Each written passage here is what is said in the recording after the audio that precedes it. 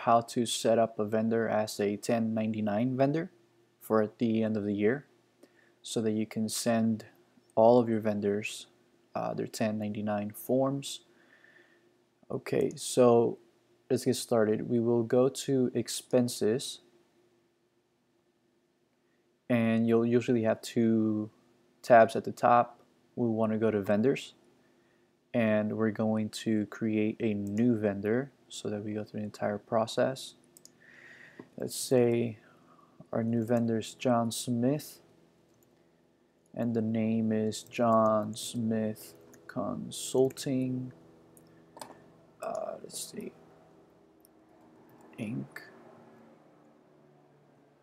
Okay, and then 123 Main Street, Los Angeles.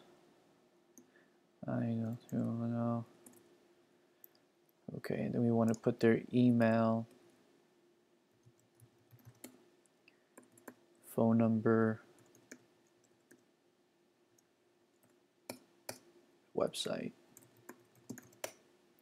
And here we'll enter the billing rate they bill us at and the terms. Let's assume we're at net 30. We'll have to pay them at net 30. It's a new vendor, so we don't have an opening balance. If the vendor gives us an account number, which most do, especially suppliers, we'll enter the account number here. And here you want to put the EIN. So let's say it's, assume that's it. And here's the magic button. We want to hit track payments for 1099. You can add notes and also add an attachment. For example, the agreement, the contract between you and your supplier or vendor, etc. And then just hit save.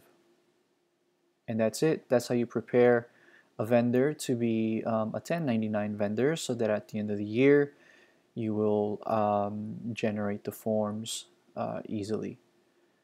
If you liked the video, please hit like and feel free to subscribe. Any questions, please leave them in the comment section below, and I will respond as soon as possible. Thank you.